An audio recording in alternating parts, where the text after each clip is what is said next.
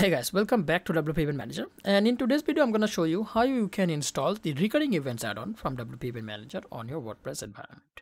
So if you don't know what recurring events add-on is or what it does, I have an introduction video about the add-on where we explained about the add-on, what it does, what feature it has. You can find the link in the description to get an idea about the plugin or the add-on and take it from there. So this video gonna be solely about the installing the plugin and getting it activated, and let's go ahead and do that. So first of all, we will go to plugins, then add new, and then from here we're gonna click on upload plugin, then choose file. So the plugin package will be available to download from the official website from your account section in wp-eventmanager.com when you have purchased it. The plugin package name will be wp-event-manager-recurring-events. That's a quite a long name for the package, but that's the official name. So this is the package. Let's click on open, and all you have to do is click on install now. Wait for a moment and then click on activate plugin. This goes ahead and activates the actual plugin on the WordPress environment. There's one more step before you start using the plugin.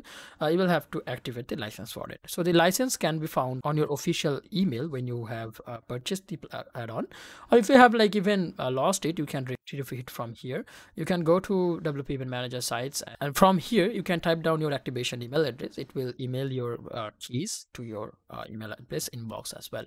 So keep that handy, and when you are ready with the activation key or the license key, you can come to the event manager, then license section, and over here you will be able to find like all the other add-ons licenses as well, like what license keys been used or what emails been using. You can activate them, deactivate them, change your license key, all sort of stuff. You can do it from here. All right, so now what we can do, we can find the recurring events. So right here, WP Event Manager event recurring, put down your license key right here, put down your official purchasing email address over here, and click on activate license, which I'm not gonna go ahead and do that since this is a test site, but I highly encourage that you do that. Otherwise the license will not get activated. You will not receive bug fixes or feature updates automatically via an automatic update.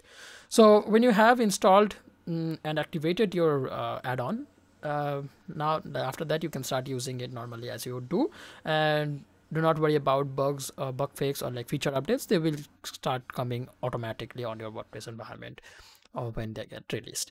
So that's pretty much it. Let me know in the comment if you have any kind of questions, queries, or suggestions. I'll be sure to look at them about there and reply back to you.